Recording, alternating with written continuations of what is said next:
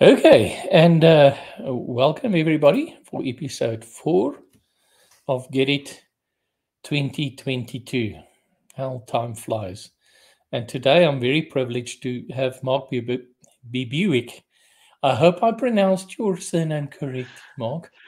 You know what? It's a complicated name, so I respond to all pronunciations of it, so long as it Okay, and roughly what is the sounds. correct pronunciation? Well, I think if you were from, if I were in Belgium, I might still say Biebuyck, but certainly with the South African twang, we just say Biebuyck. Biebuyck. Okay, Mm. apologies. No, So no apologies needed. I met Mark about a year or so ago. Um, and we had some very interesting conversations in between. And since then, he actually became one of our first Adapt partners. So I'm really excited to have Mark here and talk about something that is obviously very closely related to what we're trying to do with the Adapt portfolio. And that is this issue of thinking about how do we leverage IT for the best possible results, business results, that is. Um, and I suppose the question then is, are digital age customers differently or different? Do they behave differently? So, welcome, Mark. It's nice to have you on the bill. And for those of you who want to know a little bit more about Mark, um, Mark is one of the founding directors of Synexias, um, who, as I said already, is one of our partners in the Adapt initiative. And they do some really interesting things around the adoption of technology in the modern business context. So service management, enterprise service management in a digital context, a lot of work that they do around cloud. And Mark's partner is David Cannon. So that gives you a little bit of background. So if you want to contact Mark about any of the things that we talk about today, I hope that you do so. So, Mark, is there anything that you want to say before we kick off? I think just to say thank you very much for having me on board, and like as you've mentioned, very proud to be a Adapt partner. Myself and David Cannon as the founding directors of Synexius. I think you've introduced a couple of the different elements and where we play around digital transformation, how digital technologies are used within organizations to really change the way that business works, because that's fundamentally what it's about. And Yeah, we enjoy exploring all of those different topics. So I think we're going to explore one of those topics today, or an area of that yeah, we'll see ties absolutely. in very closely with Agile Adapt, that ties in very closely with ITIL 4, with DevOps, with Agile, and so forth. So very excited to have this conversation with you. Great. Okay, so let's just sort of set the scene. The topic for today is IT in the age of the digital customer. So Mm. the first question I suppose that one should ask is, what is a digital customer? Are they different to customers that we had before? Yeah, and I think that's a great starting point. So I think it was around about 10 years ago, Forrester came out with a concept around the age of the customer. And there was a book written by, let me get the guy's name here, Jim Blasingame, right? He wrote a book about the age of the customer and what was fundamentally changing with it. Um, and I think it broke it down into three main areas. The first was to say, in the age, before the information age, the seller or the organization would create product or services, but predominantly product is what we're going to talk about here because they're quite interchangeable. They would create that product. They would then market and provide information about that product. And then the buyer or customer would make a buying decision based on whatever information they can get. But usually that information was heavily driven by the marketing of the selling company, as well as the salesman. So, for example, in a car, buying a car, the information that the buyer had was only what was available in the company brochures and what the salesman was telling them. Yeah. The age of the customer predicted that the big shift was in area number two, which is around the information available to the customer changed massively. And that was really true. Um, Social media, for one, really provided a huge amount more information, but not only just information, but also influence. So Mm. there was a lot broader influence in terms of who your peers, and these became your virtual peers, thought was cool. And you had this rise of social media influencers, right? But also, as part of that shift, there was also starting to become a change in what people value, or what the customer values in terms of what it is that they're actually buying. And not only in terms of functionality, but also what is my experience like? What is the organization that I'm actually buying from? What are they about? What is their kind of purpose, right? And if you know Simon Sinek, he talks about in his book Start With Why, he talks about Apple being a purpose-based company, or they focus on Mm. their why, and then they talk about what it is that they do, or how they do it, and then Mm. what they do. And that really tapped into that trend that we're kind of seeing. So now if we fast forward a little bit and we start to say, well, what has also happened with this new age, now beyond the age of the customer, because these ages now seem to be compressing like everything else, and it's just a few years before we shift into the next thing. Now, in the age of the digital customer, some other fundamental things have happened. In my view, this is my personal view of things and what I think about it.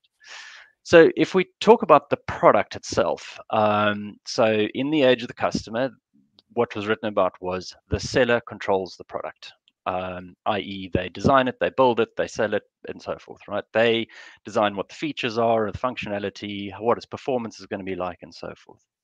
In the age of the digital customer, because the digital customer has so much more say, but also is so much quicker to change their allegiance to a particular brand or product, they can shift very, very quickly. And part of this is also driven by our shift to a services or consumption based economy. So we're not buying a physical product that we own.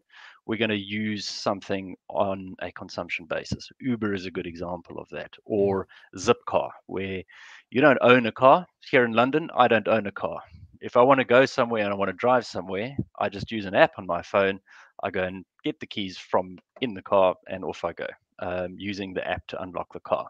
And I Mm. use the car for an hour and I pay for the hour that I've used it. End of. Very simple. So it's that consumption on a services basis. So what happens is now in this new age, in the first area of creating product, is it means that organizations need to co-create these products, co-create the services that they deliver to the customer, because the customer is continually changing what is valuable to them. They need These organizations need to be really adaptable and agile and move quite quickly to change what it is that they are able to provide. And I think that's quite a key differentiator.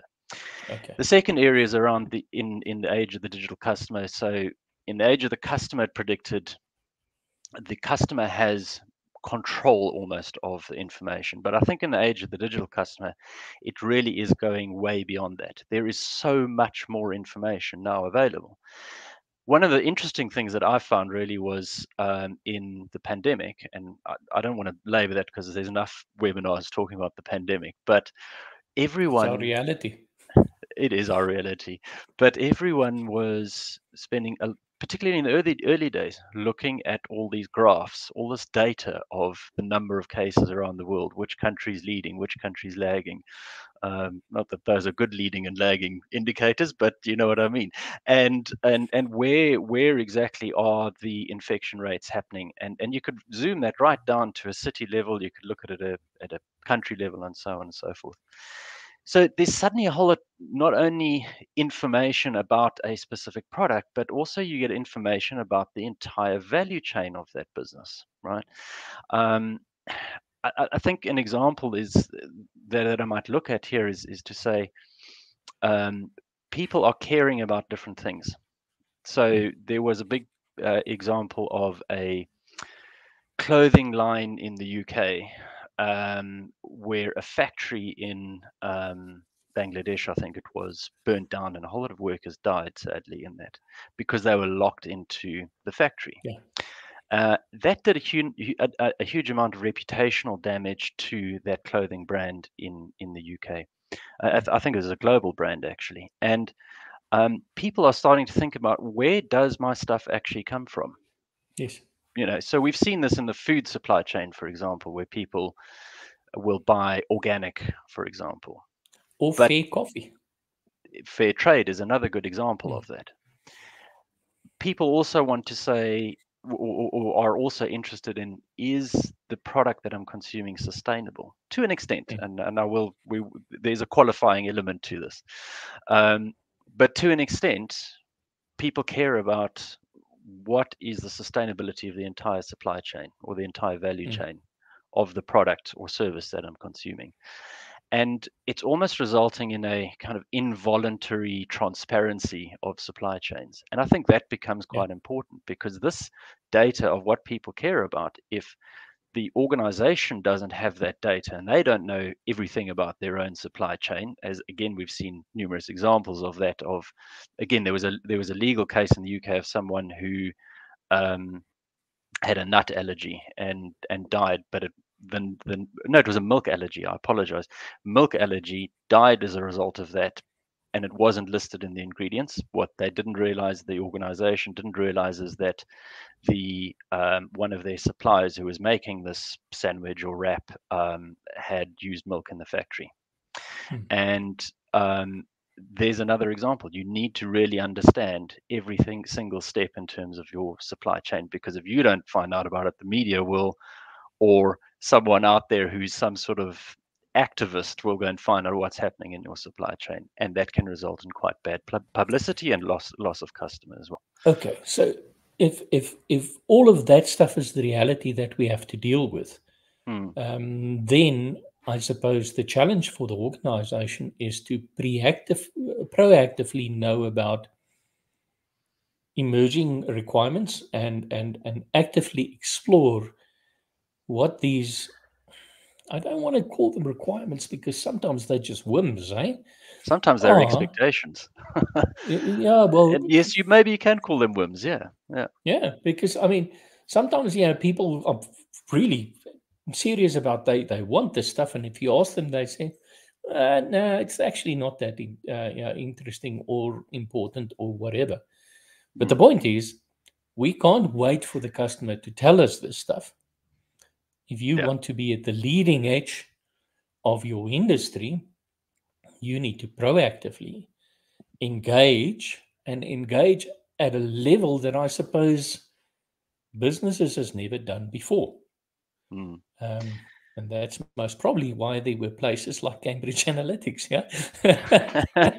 Well, exactly. I mean, that's a brilliant example of actually tapping into kind of a collective, almost unconscious psyche that Mm, perhaps people wouldn't um, necessarily show in their public persona, but somehow they manage to tap into what are people actually thinking about and looking at under the surface. yeah. And how can we then present them with that message, that marketing, that advertising that talks to that? Um, Okay, but the second part of the title of today is IT in the. we're going to come to that. Okay. Can we come back to that Yeah, sure. in a short bit? Okay. But yeah, we can certainly talk to that, and I think maybe let's actually bring that in here, which says, so where does IT have a role in this particular aspect of it? And you've mentioned Cambridge Analytica, right, as a technology organization that is providing a huge amount or collecting a huge amount of data and turning it into something that makes sense, that is Yeah. actually data that you can or insight that you can actually make decisions off of, and not only Yeah. make decisions off of, turn it into your market advantage. Yeah. Um, and I think there's a key example in terms of the use of emergent AI technologies, for example. Mm. But let's face it, the business is actually sitting with tons of information, Mm, and quite often behavioral information about their absolutely. customers that's actually not unethical to use Mm, because they collected it in the process of interacting with that customer. Yeah, and absolutely. if they I'm if they not don't saying share it, then it's not a problem. it's unethical to use it. I think it's critical for an organization to use Mm, whatever data they have legally obtained, and I think that's quite a key differentiator when it comes talking to about ethics of business. What data have they legally obtained that they can use to market to the customer? So let's take mm. Facebook for example, right? Facebook has a huge amount of data on every single user, and you give that data voluntarily because you're posting on there, you're chatting on there, you're Unless you're an liking Apple what people customer, post. Yeah, yeah, of course. then Apple makes the decision on your behalf. You hope.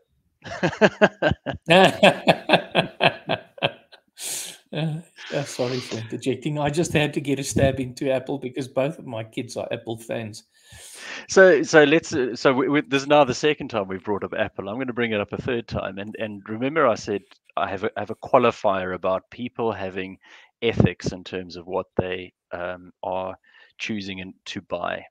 Sometimes Mm, the desire for something, or particularly where there's a lack of competition in the market, people will override those ethical choices. So, where they mm, have a lot of things to choose from, and they might say, okay, in my food shopping, I'm going to choose something that's locally grown because it's got less food miles, right? That's a big thing at the mm, moment. Or I'm going to use an app to identify which farmer this comes from because I want to have traceability of farm to fork, right? Where there's a lot of yeah, availability of competing different products or substitute products that don't even have to be the same product, people will make those choices on an ethical basis. So, for example, I might go and choose to buy a recycled merino wool jumper or jersey instead of a brand new one that's got a high level of, for example, synthetic. Maybe it's got 50% acrylic in there or whatever.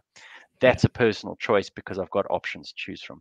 Where you have a technology device and where you don't have a lot of competition, people will tend to just buy what they can without considering that. So you you will find people that will get a new phone every year or 2 years, mm, right? Without saying, well, what's the impact of cobalt mining in Africa or destruction of rainforest because of mining of rare earth minerals for me to have this phone, right?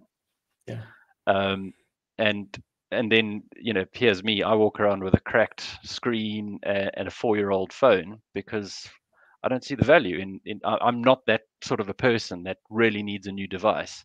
It does yeah, what it needs to do and does it fine until it breaks. Then I will get a new one. But if it hasn't yeah, broken, I'm keeping it, right? But that's my personal view on things, right? But there isn't. I know that the time will come when I have to buy a new piece of hardware and it has some sort of footprint in terms of where it's been. and there's some of us that's got three of them on their desk. There we go. So, so what matters to the customer and to the individual customer changes, right? But it's going to um, be a matter of finding out in your particular market what is it Mm, that you want to appeal to, and what is your competitor appealing to in that space as well, and yeah, how can you make sure that you're ahead of them where you have a situation where you have a really superior product and loyal customer base like Apple, for example. People are not going to ask those questions. They will yeah. say, I want the next Apple device, irrespective of Just a what quick that supply question: chain might look like. how, how many times do you actually read the license agreement of stuff that you put on your devices? Never. Yeah. So yeah, interesting. I want it. I'm going to use it, and I'm willing to sort of prostitute myself, really. Yeah. Yeah, For absolutely. this benefit that I'm getting from it. Mm. And what's strange is that people are doing that not only because they wanted free stuff, they paid for stuff and still make those choices. Yep, Um, absolutely. but so, are there a way that we can use technology to help people to be better informed um, about these choices that they make? I think there's a lot of organizations and that are up and coming startups that are actually looking at this in terms of, for example, the amount of carbon in a supply chain, or the ethics in a supply chain, or sustainability within an organization's supply chain. Mm, I haven't seen, I'm trying to think of some that might be mass market right now, but they're third party to the actual yeah. organization. So here's There's a there's a tip for a lot of startup. If you want to do something, go and read all of the agreements that we all say yes for, and then write something that asks people about their preferences, and then tell them which of these they shouldn't say yes to. Yeah, I would absolutely. pay for something like that. Yeah, Oh, I for think. sure, absolutely. And to call out those key terms, because it's so much to work through. But let's talk about it from investment platforms, right? As an Mm, example, there is a massive groundswell and change in terms of retail investors rather than institutional investors, and we've seen this quite strongly in the US. Last year, of course, there was the whole story around Reddit, and what was it called? GameStop. That was it. GameStop, that yeah, where the share price went up by like 600% or something like that, there was driven also by some real retail investors. crypto stuff also. Yeah, Yeah, absolutely. And yeah, crypto is another good example, right? And it drives this volatility in that the institutional investors struggle with, and they struggle to predict, and it seems to go against what their mm, own kind of analysis is actually saying about a particular stock or market or commodity.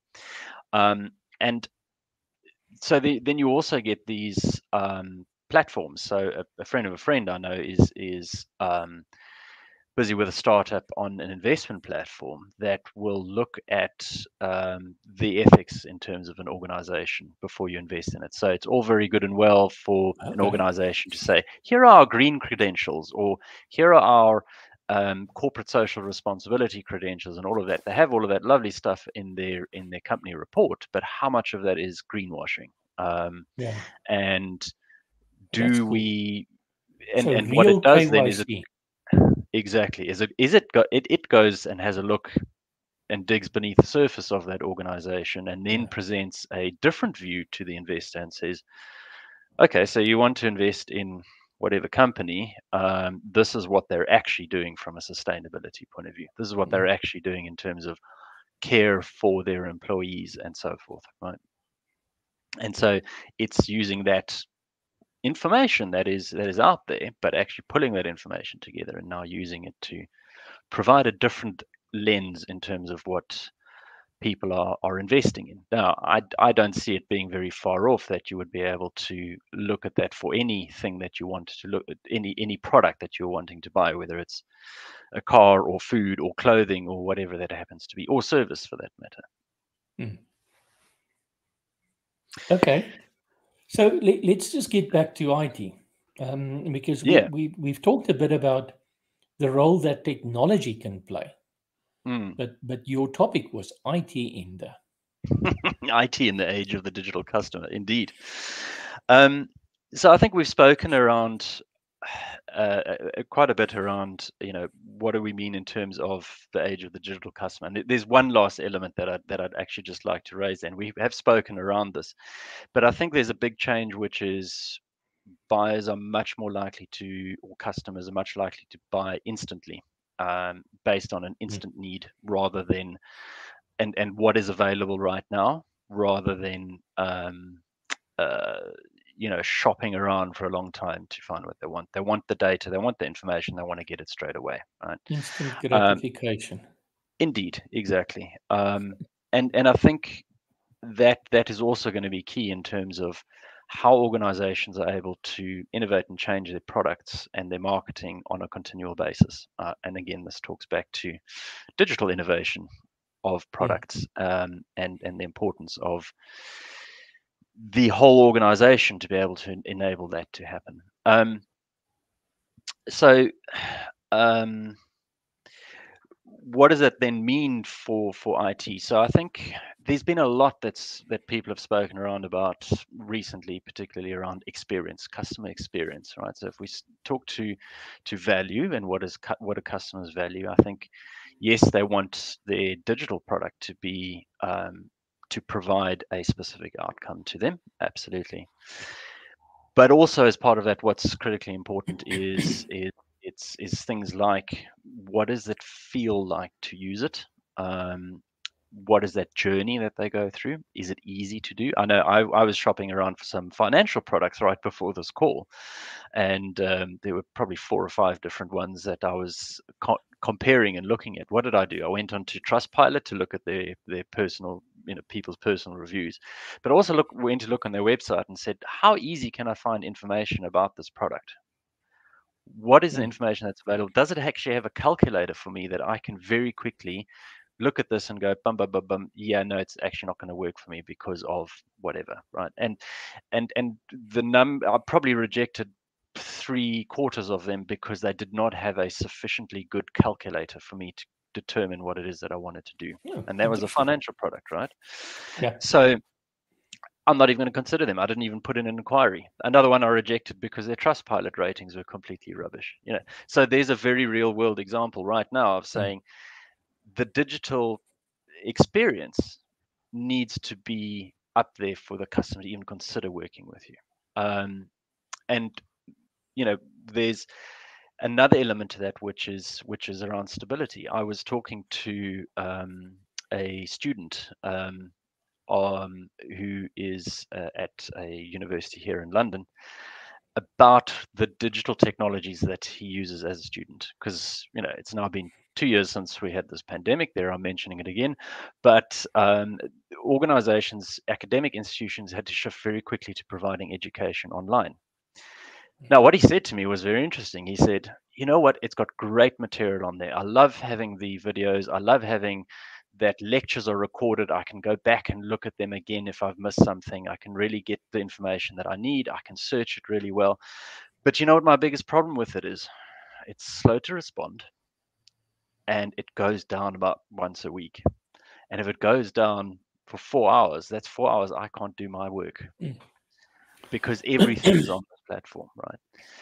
Yeah. So the importance of having stability, and that's not just responsiveness, it's not just available, it's can I find what I need?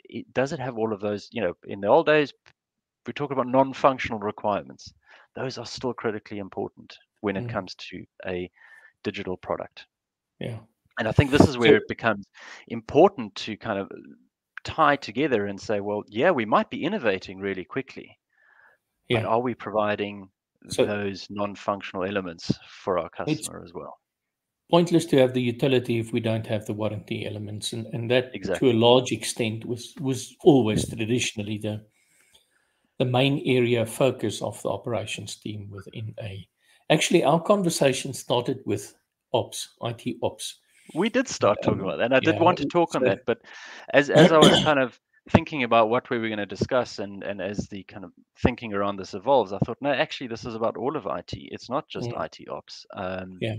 And this brings me on to another point around experience, and the total experience that the customer has, right from their very first point of contact, which is I'm clicking on that website to have a look and see if this organization will have the right financial product to me. So it's from first click all the way through to when I'm actually now using that product. Do their back office operations actually work for me? Can I contact them? So For example, it's absolutely great if you provide a chatbot. And if that chatbot can answer my question really fast, I'm fine with it.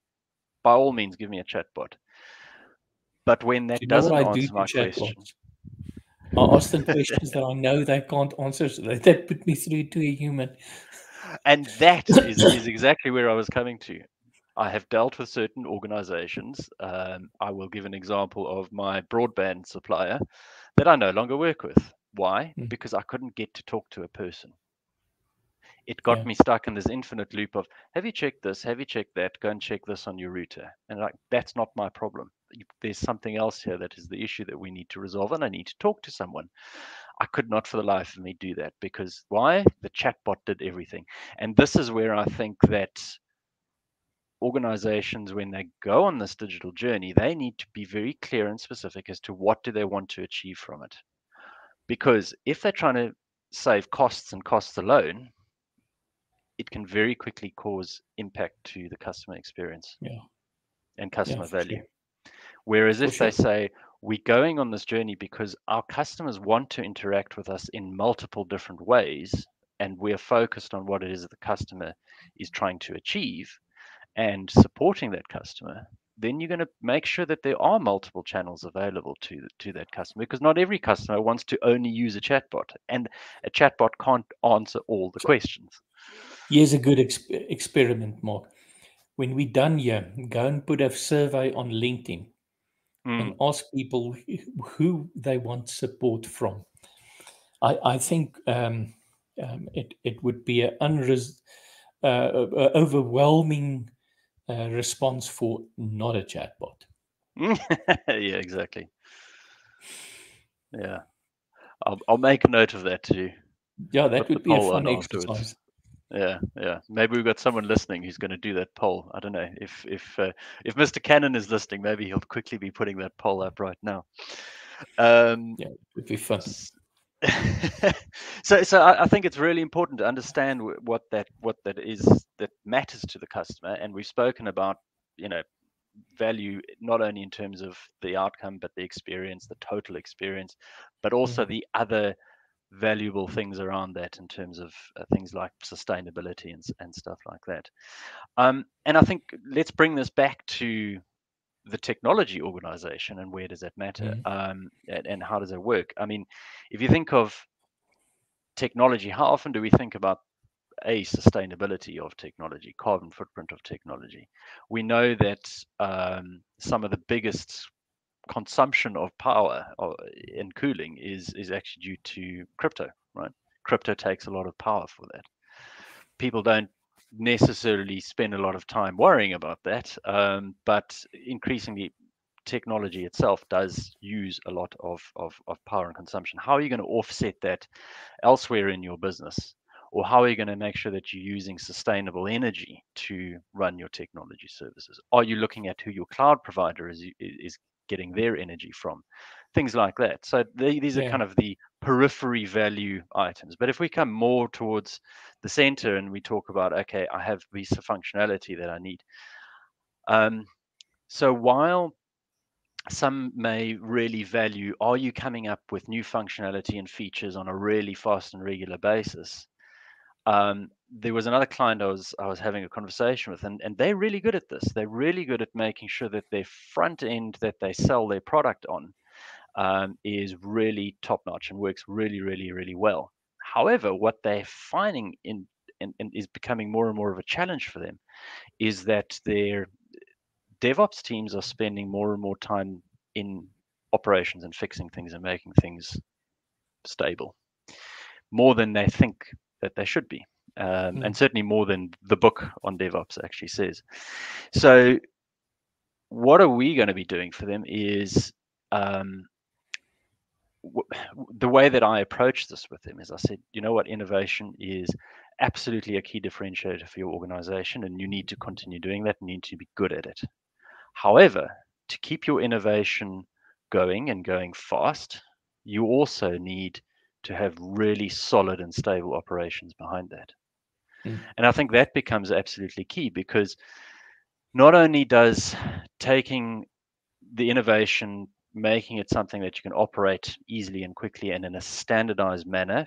It saves you a lot of money around that in the long term, but it also enables you to scale. But the other thing, of course, is it moves it quite quickly towards a commodity. Once you have something that is a commodity, even if it's within the organization, you can then use that as a platform for further innovation and faster Mm. innovation as well. So, I mean, that sort of brings me back to this idea that I'm starting to think about, a while in the conversation now is, Mm, people focus so much on what it is that customers want, and they don't ask often enough how customers want it.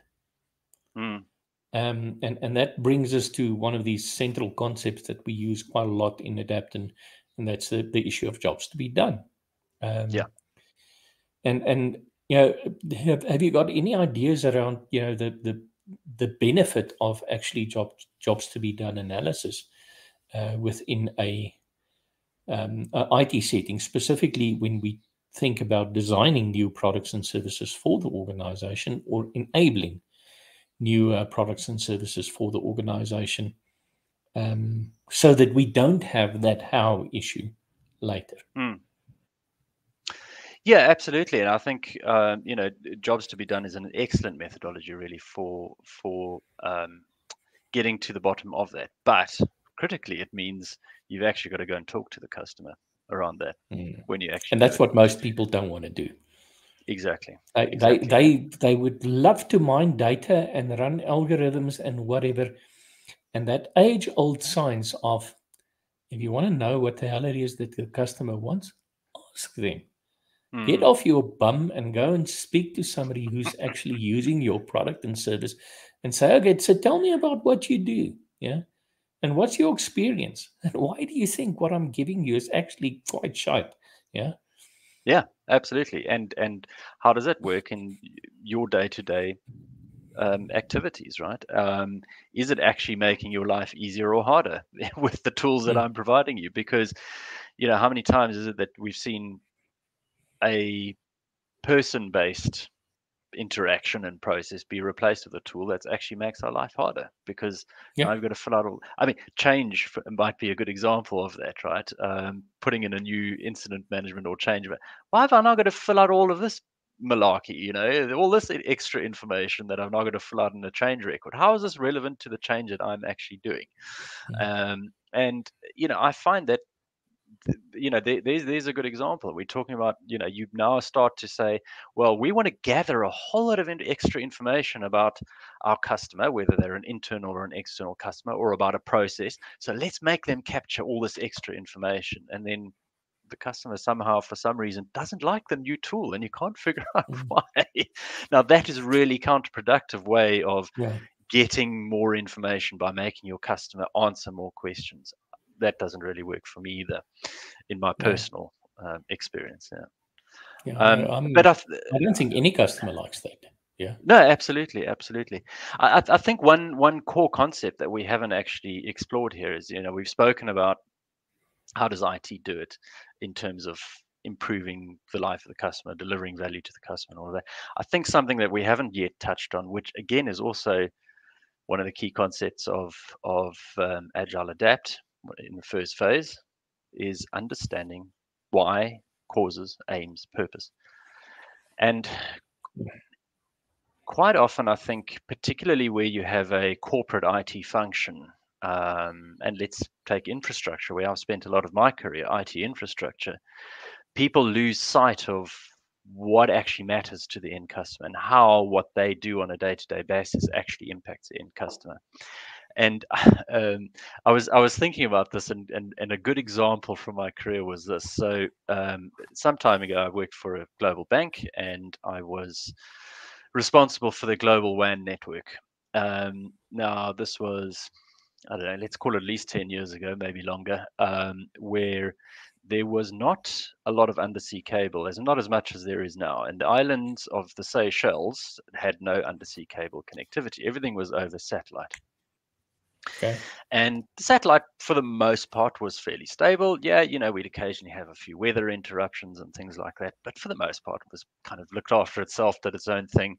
And people were used to saying, there's a bit of disruption in the signal because of weather and so forth. But this one day, it was fairly early in the morning. Um, Everything's down. No connectivity whatsoever from Seychelles back to the data centers in the UK and South Africa. And we couldn't figure it out. We had every engineer we could find. We had the supplier on the line. We had everyone trying to figure this out. Major incident, right? Major incident. And during this time, it was I had the executive of the Seychelles business, CEO, CIO, and so forth, on the phone to me saying, "You need to fix this. We have got customers queuing out the door and around the block." So I was communicating this back to my bosses in who were UK based, and I said, "Guys, this is the customer impact that is actually happening." And now my bosses was, global head of networks and people like that, and they were like, "Yeah, but they can come back tomorrow. Surely they can come back tomorrow. That's Oh, okay. yeah." Yeah, they don't have to buy food. And Yeah. I said, "No, you don't understand. It's not like people just pop into the bank. People will take a day off work. They will then go into the bank, and it is a big outing in that culture and that environment to go to the bank and do their transactions, right? Their month-end wages, etc. They need to get cash in order to live in an economy that at that time was not very card-based, right?" And it really brought home to me to say these things that happen at way back in the value chain in terms of technology do and can have a massive impact on the customer Mm. experience.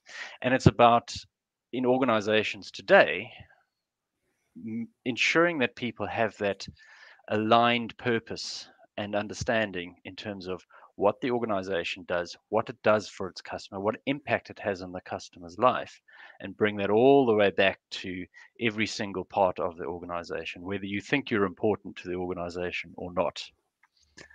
The funny part of the story, though, which I just have to finish What off with. what what was the cause?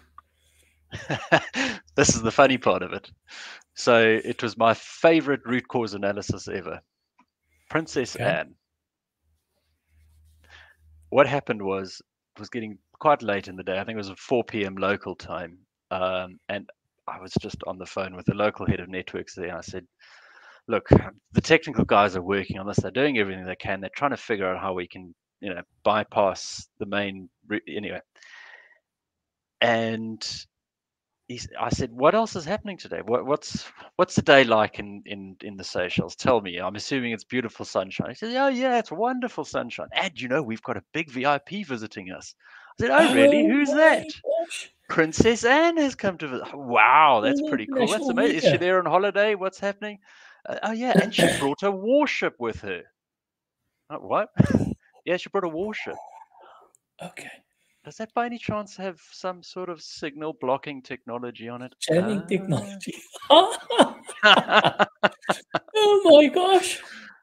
So there you go. That was one of my most fun, Wow. if I can call it that, incidents in my entire life, or Sure. entire career. Just because And of, it's actually quite scary. I mean, yeah, the Seychelles is not in a cyclone zone, eh? So relying on satellites is really a good idea. yeah, yeah, absolutely. But then, I think it was about a year or two later, we had a project to uh, connect them up on fiber, so that was great. But yeah, so totally changed things. Um, I think though, to kind of bring us back to where we were talking about what's IT got to do with it. And I think the other element is talking about measurement, and metrics, and how do we measure value. Now I know that historically there's always been service level agreements or service level targets, and they talk about quite dry things like call answer time, and All that but even those meaningless. can go quite wrong. Yeah, we quite often they can go quite wrong. I remember another organization I worked with, the service desk was outsourced, and they were measured based on the number of tickets they resolved, and they were paid on the number of tickets resolved. And what behavior that drove was actually they would the help desk agent would answer the call, and then try and get you off the phone as quickly as possible, and then close the ticket. Mm. And when it was unresolved, you'd had to now phone back again, and they'd open a new ticket. Unresolved, a phone back again, open a new ticket. So they got paid 3 times for resolve one issue. So Um, I just want to quickly tell you something worse. One of the yes. insurance companies in South Africa, their outsourced partner convinced them that they should also use the help desk for facility schools. Uh-huh. So every time somebody wanted toilet paper, it cost them. That's quite a cool one. I like that. Smart thinking commercially on one side of the fence, anyway. um, but I think it's we were talking about historically service level agreements or service level targets. They all spoke about things like availability, and in networks, of course, we talked about jitter and uptime. Those things were important to application stability. But what is it that really matters to the customer? Does a customer care about how quickly the call was answered? Well, maybe. Do they care about how quickly it was resolved? Probably not. They'd rather it's resolved right the first time, and that they have a Yeah. pleasant experience through that. It, So it depends though, because it may be that their mail is down and they need to send a quote now because 12 o'clock the thing is closing. But yeah, yeah, if it wasn't for of that, course, yeah, but agreed. that's once again this thing of really understanding how work is done and how the business depends on Mm, these products and services that we offer, yeah. how critical that actually is to be able to come up with something meaningful that we do as part of the value chain. Mm. Exactly right, and I think that's what then is critically important within technology, but within the business as well, is you want to understand what that Yeah, value stream looks like. But if you can, and I'm going to credit David Cannon in this, if you can understand what happens in that value stream on the customer side as well, and you can really start to map that out, and you have that full flow, and that says, actually, my responsibility might go so far, but actually it really helps to understand what's happening in the customer end, yeah, because what happens in and the customer end is going to drive further demand in my space, right? yeah. um, But that's the way that you should look at value streams is it's from requirement to consumption. mm, Yeah, and exactly, but then consumption is not that I understanding what they delivered it. do with it. Yeah, Yeah, yeah, but that's consumption. What do absolutely. they do with it? They consume mm, it to do something else. mm, Yeah, absolutely. yeah, Yeah, that's a good take. yeah, Yeah, absolutely. um, So I think there are so many different aspects to why technology matters in the age of the digital customer, and how it can really affect change within an organization and within a business. I think I'm just kind of looking at where we are in terms of the time, and maybe it would be good to kind of put some concluding so thoughts around I'm that. gonna Or put do you you on the have, spot. or do you have another Yeah. question for me? So you've got what's it 40 seconds before I ask that question because that will be the last question that I ask. No, go for it. Go for it. I'm 30 ready for it. seconds now. Okay, so what are the 5 things that each part of IT needs to do to facilitate better outcomes for digital customers? So let's think about dev, let's think about ops, Mm. let's think about security. I think, yeah, let's and service management. Those 4, each one of them, 5 things that they need to do. So I think if we talk about, let's talk about security as a start, right? Okay. And the reason I want to start with security is because security it's gone from being maybe a differentiator in some areas to actually being it's a minimum requirement. You cannot not have it. Now, it's not to say that every organization is, or any organization for that matter, is 100% secure, but we have a trust expectation with the companies that we buy from, that they are secure, that their environment is secure, and they're going to keep our data secure. And I think that's number one. Um, if I want to talk to it from a operations perspective, what do I think really matters from an operations point of view is about ensuring that you understand exactly what measures and what metrics are actually going to make a difference to the customer at the end of the day. And are you measuring against those, or you measuring against traditional, out the book, arbitrary, arbitrary, thank you, metrics, right? Control C, Be- Control V metrics. Absolutely. Um, so, for example, I was reading that a zero point 0.1 second increase in your in a website's response time can lead to a 10% increase in customers actually buying on that site, right? On Wow. an e-commerce site, right? So there would be an example to say, can you make sure your performance, and are you measuring performance to that degree, right?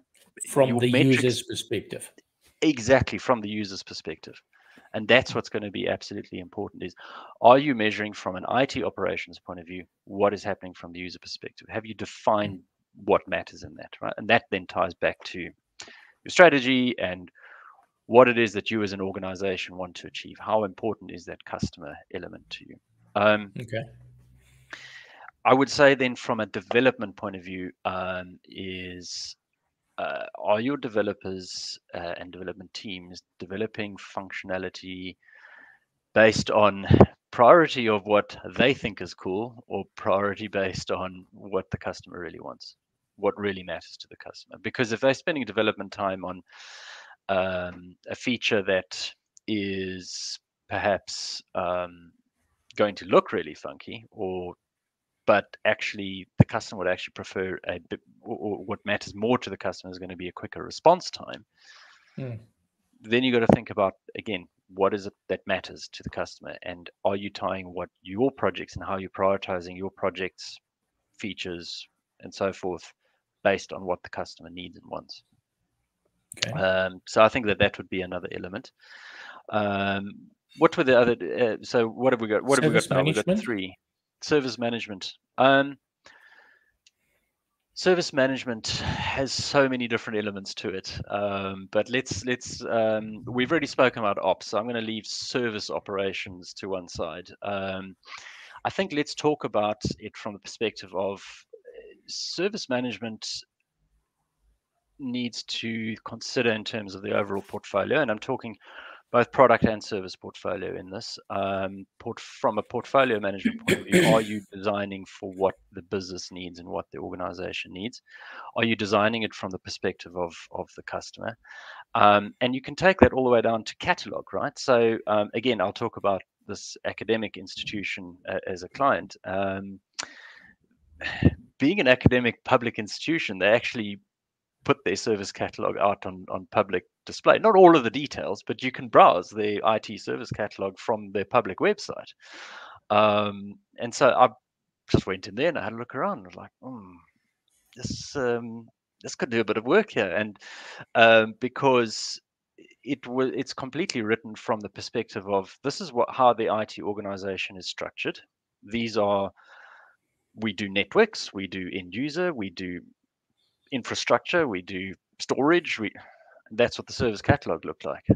As is 99% of service catalogs out there. Exactly. Flip it around.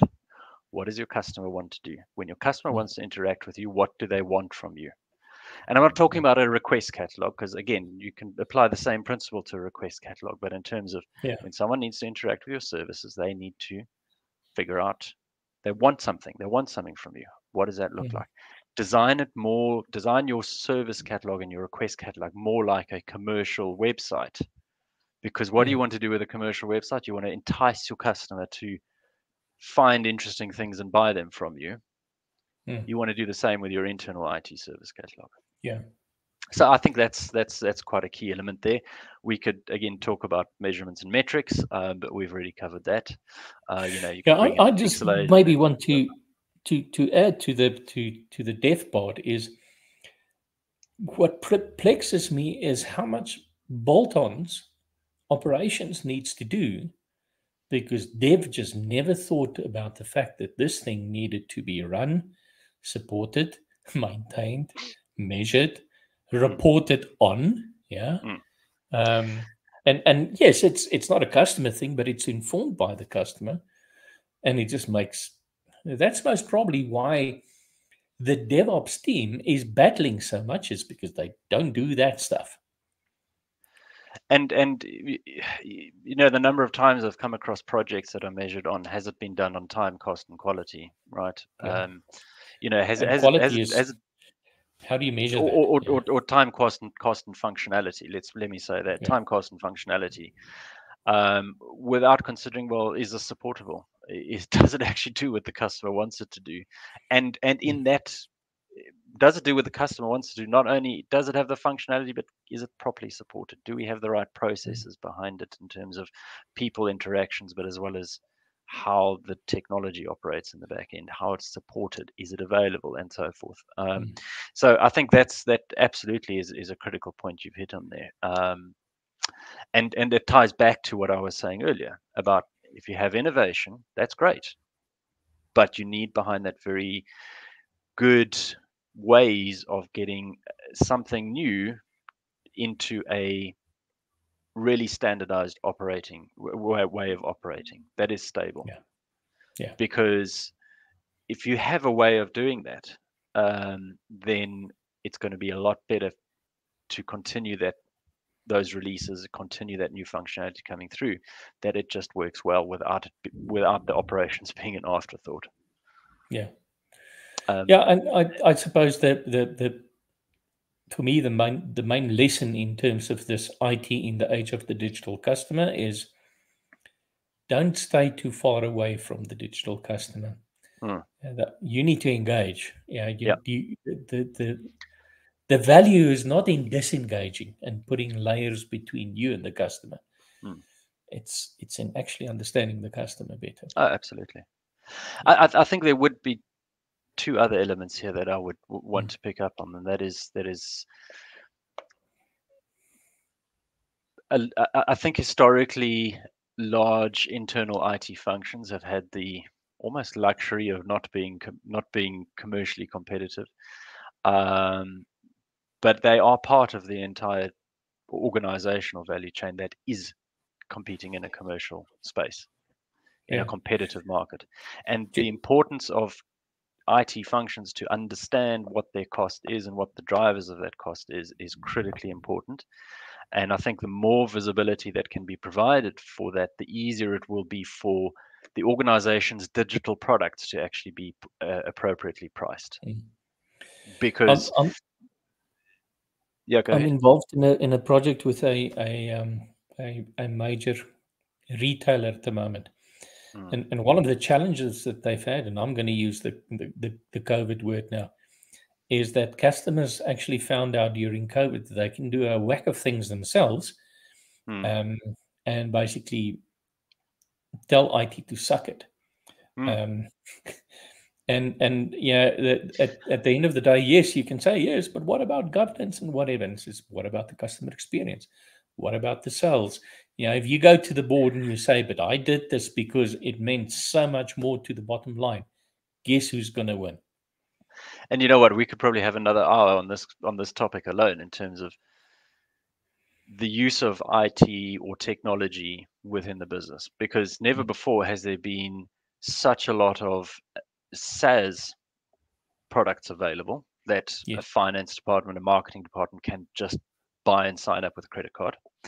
Yeah. That's unprecedented in history. And the second is I read somewhere that around about 40% of technology workers, if you can call them technology workers, are actually now in the business. They're working directly in business The way it should functions, right? be.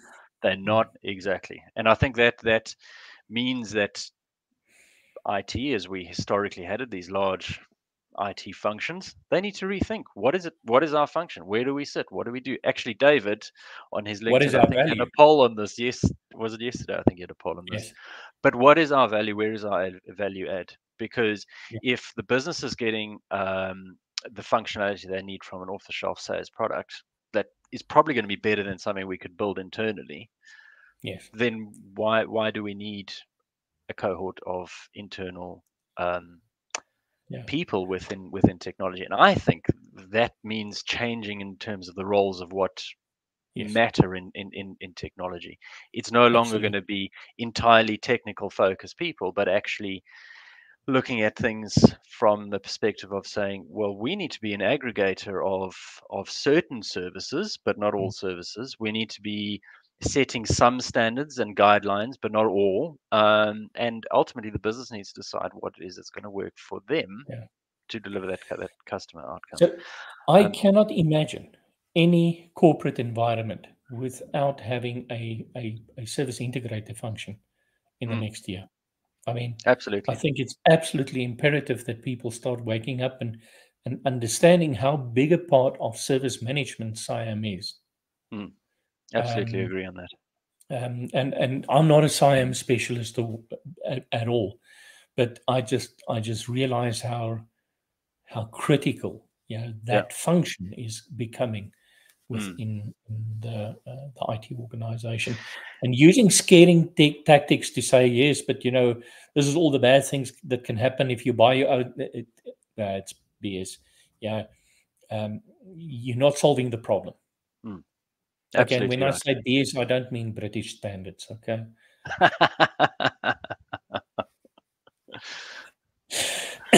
Indeed, indeed.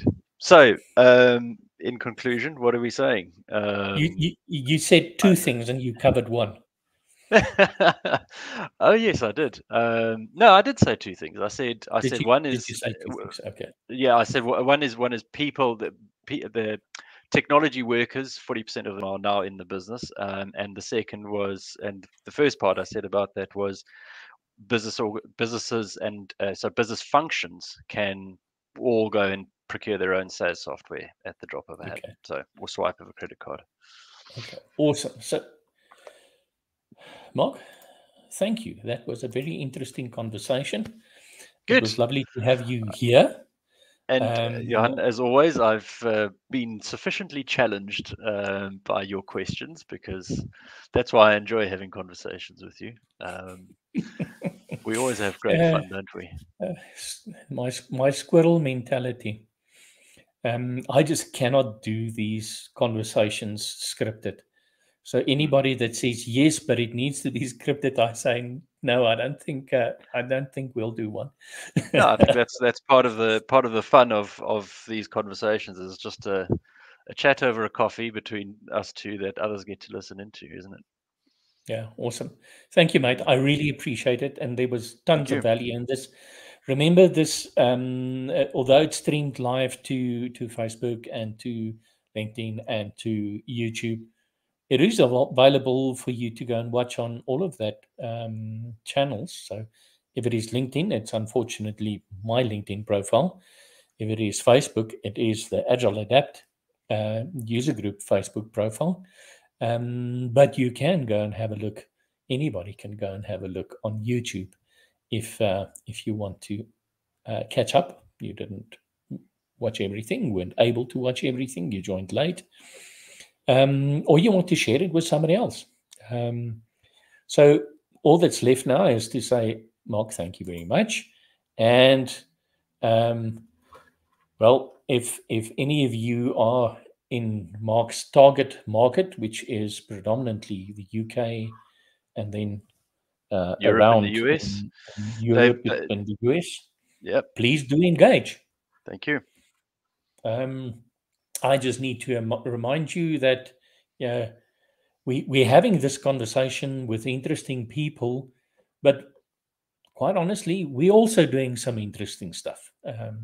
And one of the most interesting things that we do is we help organizations with a method to help transform their organizations digitally. And the driving force behind the method is innovation. So if you're interested in digital transformation or digital innovation, you can also have a chat with me. So that's my little punt at the end of the talk, and hope to see you soon.